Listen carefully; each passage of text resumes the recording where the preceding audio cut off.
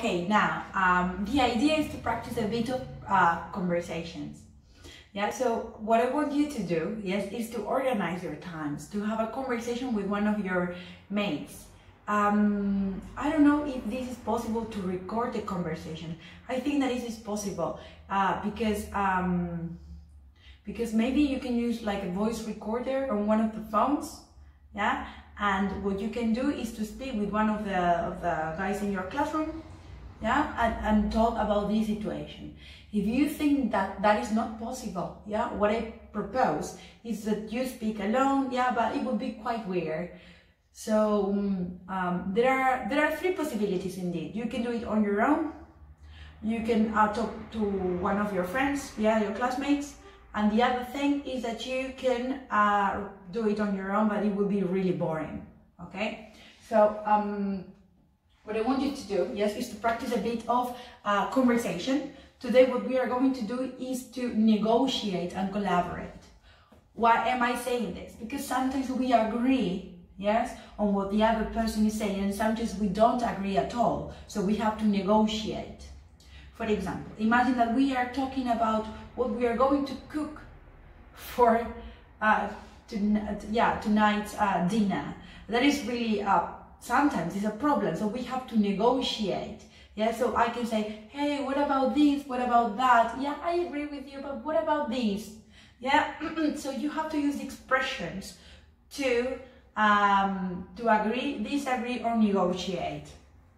For example, for asking about an opinion, yeah, you can say, what do you think about this? Or what do you think about it? Or do you agree with me? So yeah, you can you have to say something and then ask to your friend, like, what do you think of it? What do you think about it? Do you agree with me? Do you think the same? Like, you have to ask in order to continue that conversation. So that is to ask about opinions. Then we can agree. You can say, you know what? I totally agree with you. Or, yeah, 100% real, 100% true. I agree 100%.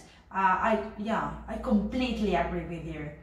Or, what happens if you don't agree that much? You can say, I see your point, but I think that. Or you can say, I see what you mean, but I think, okay? Or you can say, okay, but in my opinion. And if you want to disagree, you can say, you know what, I'm sorry, but I quite disagree. Or you can say, yeah, I see your point, but I think. So maybe I see your point, it can be like neutral and also for disagreeing. There are millions of different phrases that you can use. But if you take a look at page number 78, yeah, you have some expressions there. So, yeah. So, and then when you have to come up to a conclusion, you can say, let's choose one.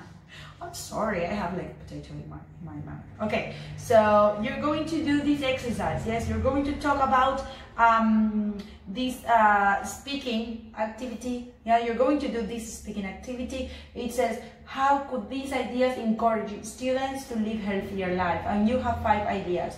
You have to speak for 2 minutes, yes, with your partner, yeah, and you have to mention all of them.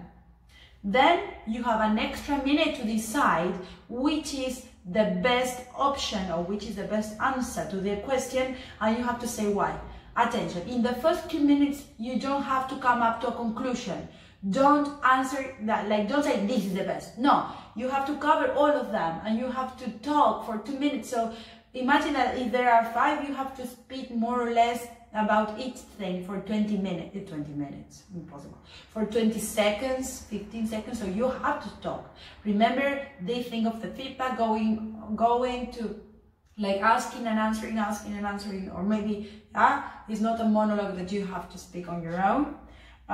Okay, so two phases. The first phase, 2 minutes, don't come up the conclusion, and the second phase would be for a minute, and there you have to decide which is the best answer and to try to agree on why.